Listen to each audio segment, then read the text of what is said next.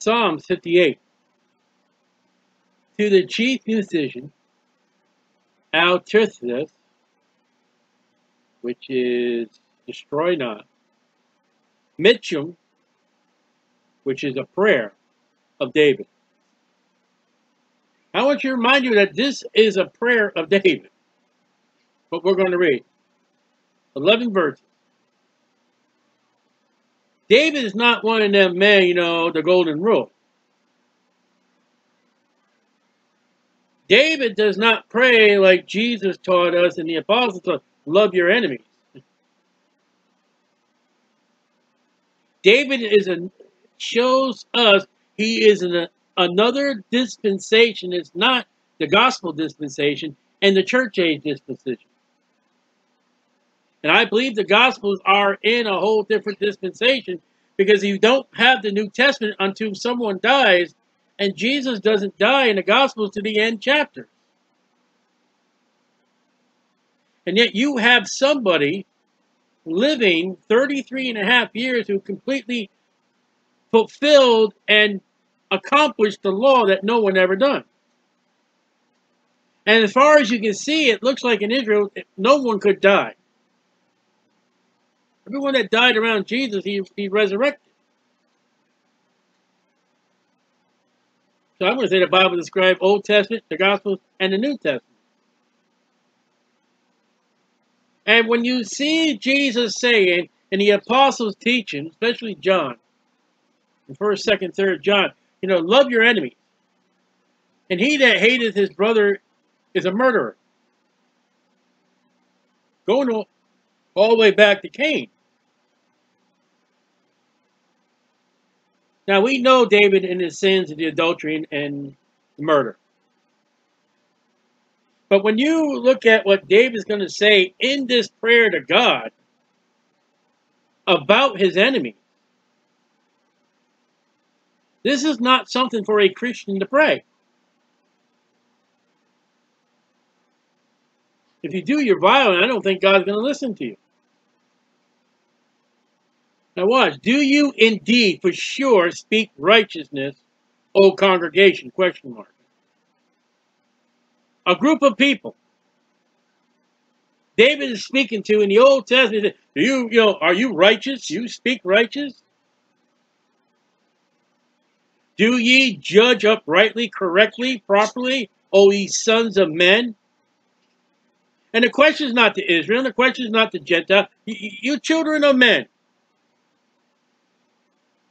The group of people I'm standing before, are you so righteous in words?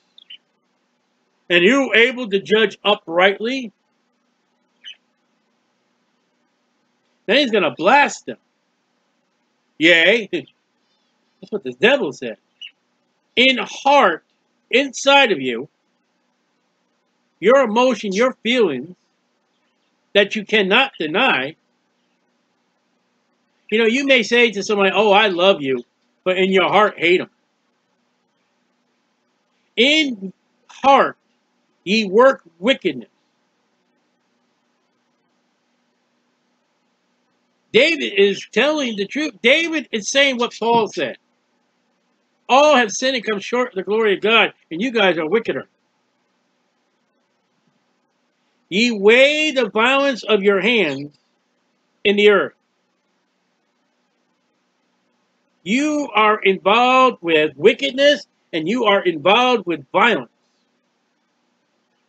And it is violence that God told us in Genesis that it's the violence in the earth that God said, hey, Noah, build that ark. I'm destroying it all, including the animals. Take male and female, and by sevens the clean animal, because of the violence that's happening, I'm done.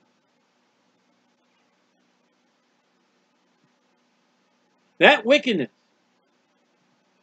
David is saying, what you are. And we're going to see a tribulation type of passage here, and to the Antichrist, but he says the sons of men.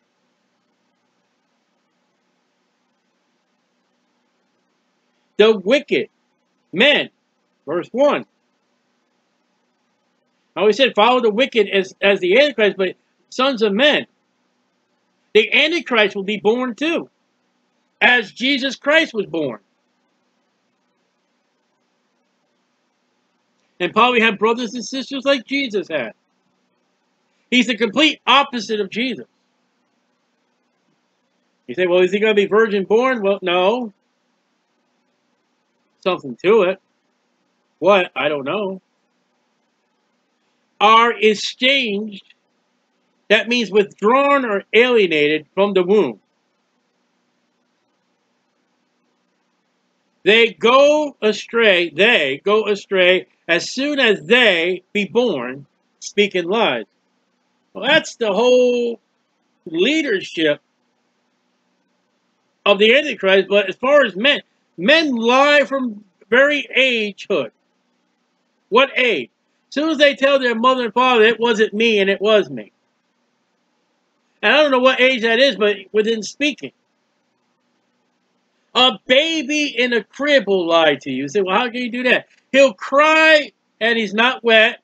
He's not poopied himself. He's not hungry. He just wants attention. So he come to his mind, hey, if I open up my lungs, that whatever that thing is going to come and give me my comfort. I just want attention. Wah! And that kid don't need nothing. That's a liar.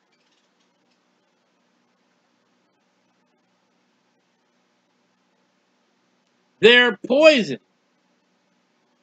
We know what poison is. It's like the poison of a serpent. Well, we know that serpent, Revelation chapter 12, Genesis chapter 3.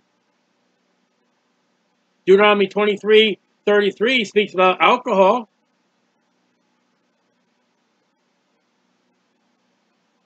They are like the deaf adder, can't hear, that stoppeth her ear. There's no listening.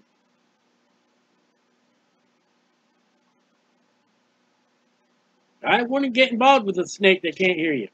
Because watch what he says next.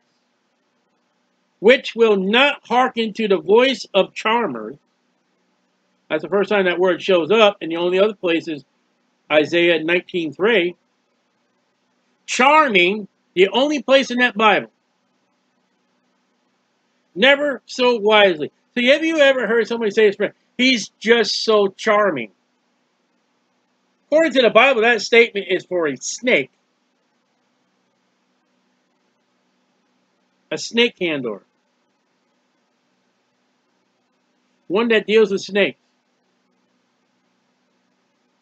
And I found out, someone told me when it comes to that snake charming and all that, oh, how can they do that? A guy told me, he says they break the teeth. We're going to see that in a moment. They break the fangs of that serpent. So if it did bite you, it ain't going to do no damage.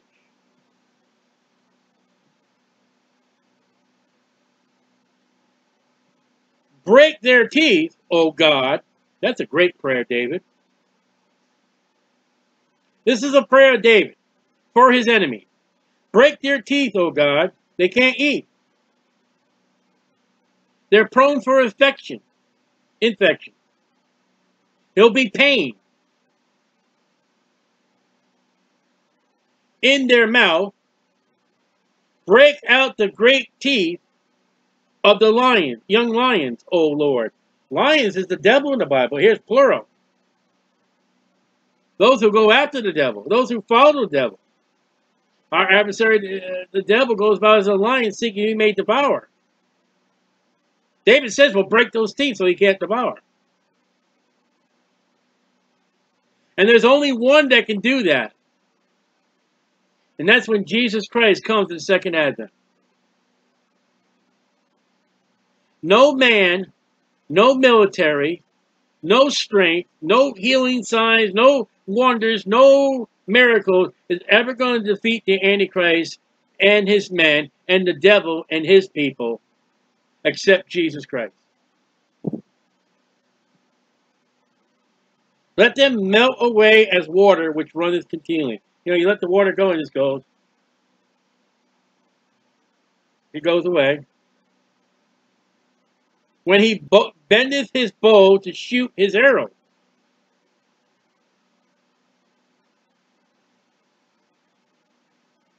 Well, it's quite interesting. Let's go to Revelation chapter 5.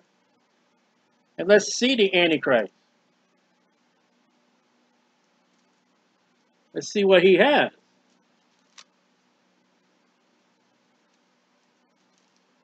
At Revelation 6. Revelation 6:1. And I saw them, the Lamb, Jesus, open one of the seals, and I heard, as it were the noise of thunder, one to four beasts saying, Come and see. And I saw, behold, a white horse, not Jesus, and he that sat on him had a bow. Oh, there we go. And a crown was given to him, and he went forth to conquer, and to conquer there's no arrows.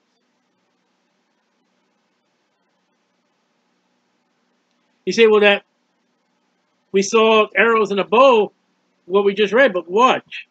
The Antichrist comes in and destroys people with his peace. He doesn't lift up a gun. He doesn't lift up a sword. He comes in with peace. And when he had opened the second seal, I heard the second beast say, Come and see. And there went out another horse that was red, and power was given to him, therefore, to take peace, verse 2, from the earth. We just read earth and David, that they should kill one another, and it was given to him a great sword, war. So when the Antichrist comes, he's coming with peace, and he's going to evidently end up with a world war. Look at the words of David using, and look what the scriptures say. You could not match this and by chance to write what has been written. John has not even been thought of when David's writing what he's writing now. David has never seen the book of Revelation. The book of Revelation hasn't even been written. As a snail which melted. That's a funny expression. David's looking at a snail and he sees that little slime trail. Like, oh, gee, eventually he's going to just wear himself out.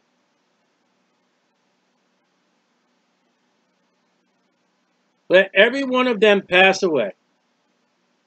As that snail would just keep going, eventually die out, and his body would rot and that shell would be remained. Let these evil people, wicked people be. Great prayer, David. I can see David listen to Peter say, love your enemies. I can see him speaking up like Peter would speak up. Not me. Kill him, Lord. That's what he's saying.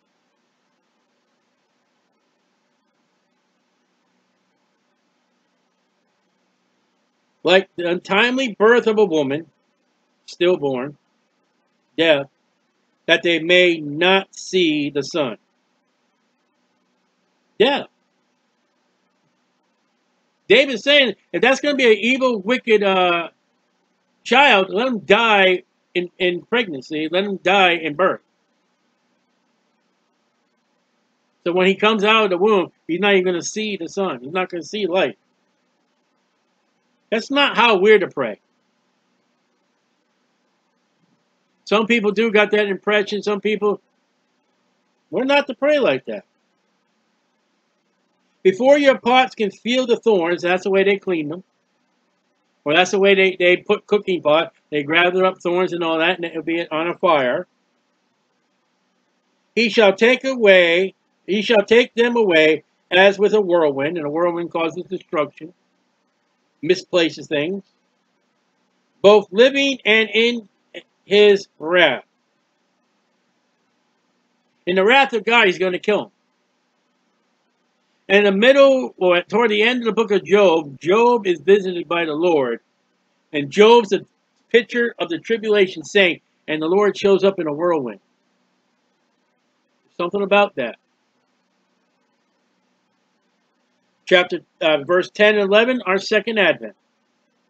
He goes 8 verses about the wicked man. 9, he comes with the judgment of God. In 10 and 11, you see the second advent. The righteous shall rejoice when he sees the vengeance, When Christ comes back, all the saints that are behind him, all those people of Israel that are wherever God has prepared them, we say to the future, there's going to be great rejoicing when Jesus judges the wicked and tramples on them. He shall wash his feet in the blood of the wicked.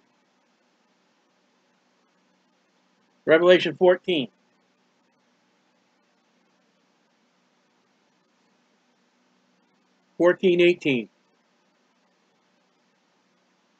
Revelation 14. And David had no idea.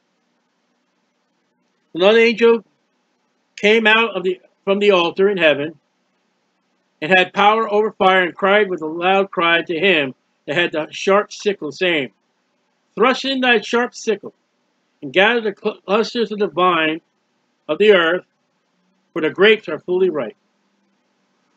And the angel thrust in his sickle into the earth and gathered the vine of the earth and cast it in a great winepress of the wrath of God. And the winepress was trodden without the city. The blood came out of the winepress, even unto the horse bridle, by the space of 1,600 furlongs. And guess who that horse is? The white horse of Jesus. There it is. Shall wash his feet in the blood of the wicked, so that a man shall say, Verily there is a reward for the righteous, sheep nations, and verily he is a God that judges in the earth, judges between the sheep and the goats. He's already judged the Christian saints of the church. He's coming to judge the nation of Israel. He's coming to judge the Gentile powers at the second advent.